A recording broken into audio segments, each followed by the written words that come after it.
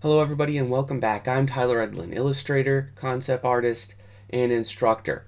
And in today's video, I'll be giving you my top 5 tips for approaching detail. So this will be more idea and theory based and not a video on technique. So if that's for you, let's begin.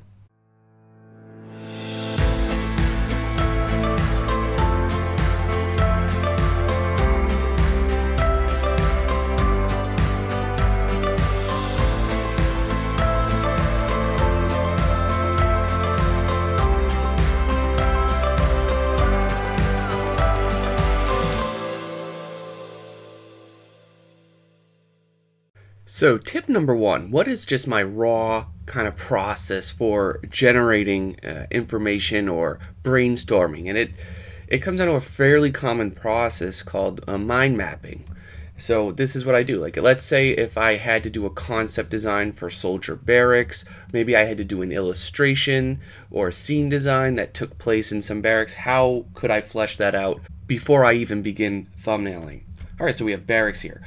Like, we want to ask ourselves the who, what, where, when, and whys for these, all right? Who, they're for soldiers. We could then naturally stem out from there. Is this a multi-gender sort of barrack housing situation? What are these soldiers' needs? Well, they'll need beds, storage, and sanitation. Maybe we could start breaking these down further into singles and into bunk beds. Maybe we could look at storage. You know, what would they need to store? Clothes, pictures, books, you know, whatever kind of personal items they have. We could even start to spread that off into separate branches, things like gear, you know, their boots, their gloves, their armor, whatever it may be. Of course, this would change too, depending on the time period and culture you're specifically going for. Sanitation, these are things like bathrooms, showers, sinks, towels, lockers, a lot of very basic needs. And then, of course, things like communal areas, things for socializing, areas for eating, and rec rooms.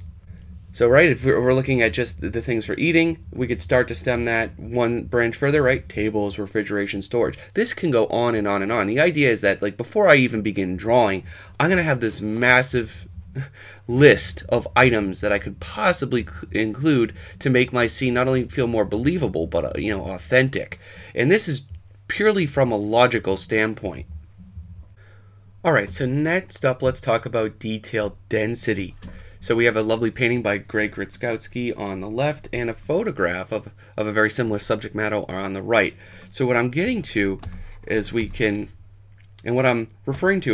basically break areas in design and in composition down to various pieces of detail. So see what I'm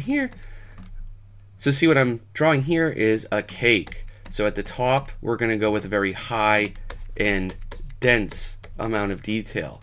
We'll gradually get lower on this. So maybe we have a little bit of dripping frosting. Maybe there's some fun gumdrops. So see, overall, it's a little less detailed than the top. Right? And then we have the base where we'll go even simpler than that.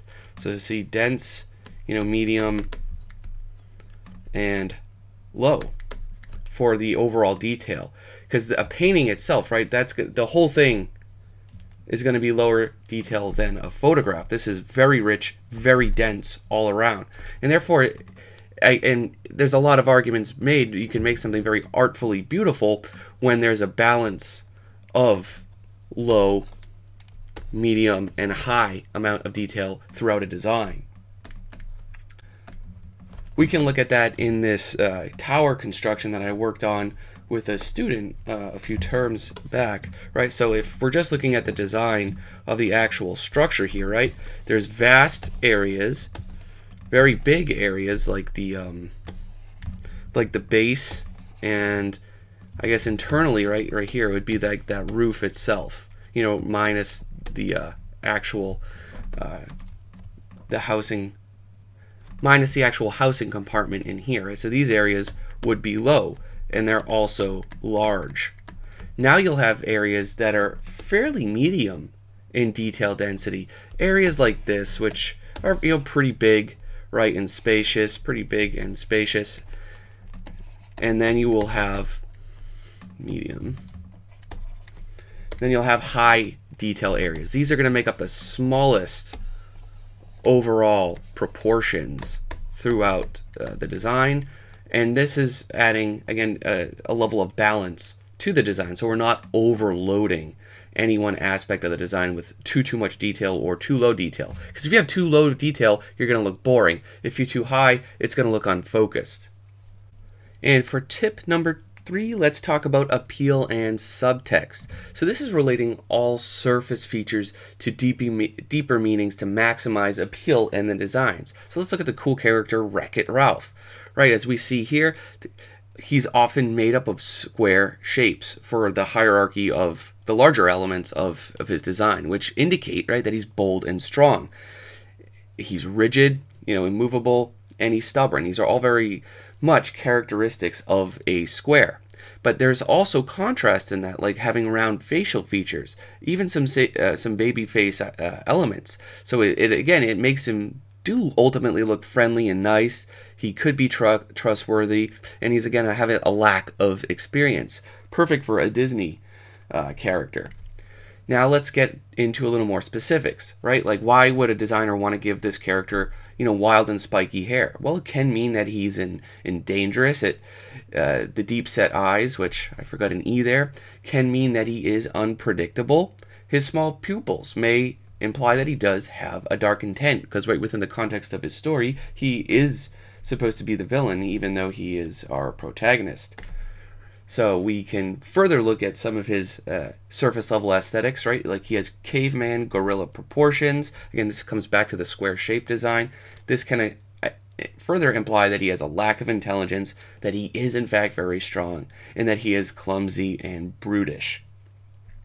Again, there is a large emphasis on his hands. His hands are drastically larger than his feet because his character designed by nature is to smash things. So he has a tool, with the functionality to do so. Next up, right, we have the final parts of his design, the hillbilly clothing with worn down materials. Orphan-like, he lives alone, he's a survivalist, even minimalist, and of course he's a fair amount of self-sufficient. So if you're designing a character or even a location and you do not know what further to add to it, I often recommend thinking inward rather than outward. What are some of the deeper aesthetics that can go to adding subtext and play into a narrative? So for tip number 4, I have this down as categorizing different types of details and maintaining balance among them. And so for me, I have boiled down details into 3 main categories. Aesthetic details. These are ones that artfully address the surface level needs of an image. Secondly would be design-based details. This is in regards to functionality or purely based on the visual language. And third would be narrative and theme-based details. And in a perfect world, what I try to do every image is basically try to make a perfect balance of those 3. Alright, so here's an image from a few years back. I made a quick checklist up here in the top right, and so let's just pick this image apart and see where some of this, the details fall into what category. So right, let's mark the first one aesthetic with pink. These are ones that are artfully addressing surface level needs. I think things like the texture on the surfaces of various things, whether it's ice, concrete, maybe it's a flavor of a ship. I don't think the ship's necessary, but it adds a little bit of fulfillment to the scene. It may be something as well of like the sky itself in terms of snow falling. Let's look at jump ship and go to design-based ones. So these are, okay, what do I physically have here? It's a bit of a wall. It's not really necessarily like a dam, but it's a bit of a containment gate over the water. So the wall itself, what plays into that? Well, I think it could be the fact that it is a tower. I think that helps, the fact that there's really strong and blocky bases, so details like this. It is a brutalist style architecture, so that plays into that. The fact that there is a retractable gate, right, that would be a design base. It's things that this needs to purely function. It could be like these little guys in here, like support brackets and in general construction. The cranes, now I'm not going to classify that as that, but things like these lights, like to illuminate various pieces. So let's look at the narrative or theme based, which we will mark, acid green. Things like this gas mask, showing that it's, basically kind of like a containment area or safe zone. Here would we have like, the red star, show maybe that these are, Soviet-based alternative history. Elements like these two guys jacking up the ice around the doors because it's probably, could jam their system, so to make way for passage. Right? So these are all playing up to that narrative and theme. Now the other ones could be the fact that since I have red here, I added red support structures kind of building up as well, so that color choice can narratively kind of theme and unify everything together. And so I have two examples that I'm primarily working on here to demonstrate this. So here's in this first image, I'd consider it overall a medium to low detail painting. It's a bit of a quicker sort of color sketch, right? Everything is fairly low and fairly quickly executed. There's not a very, if we really get up close, there's not an exquisite, careful amount of attention paid to cleaning things up and adding specifics. But let's say if I started really upping the overall detail in one area of this, right, like this, where we have very specific trees, shapes, and really clean, sharp shapes for houses, it's going to start to break that internal consistency of the image, because now all of a sudden in this area and zone, it's much higher detail than something like the focal point of the castle. So that starts to like deteriorate the image. So this is definitely an occasion where adding more detail and how I add more detail can ultimately hold back the image. Now this example here, fairly similar in subject matter, but the overall detail aesthetic is a bit higher in density.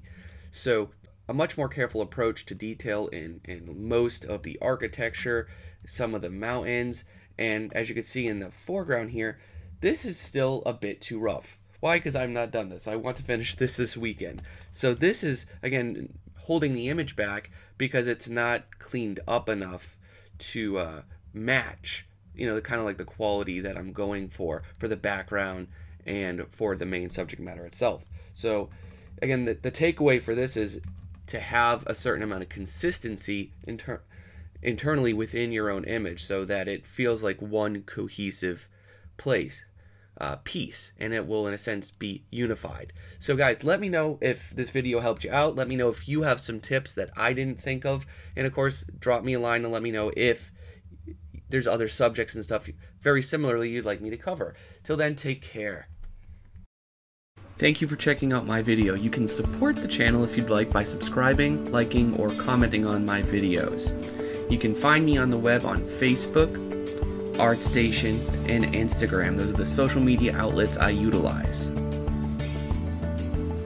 I also teach 2 courses at the Computer Graphics Masters Academy, Architecture Design and the Fundamentals of Design. Feel free to check those out.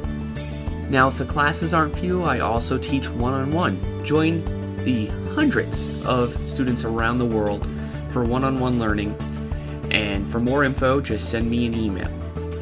Also, feel free to join the Brush Sauce Discord community. There's links below. It's fun. We do weekly hangouts. There's the challenges, and it's a great place to make friends. Take care.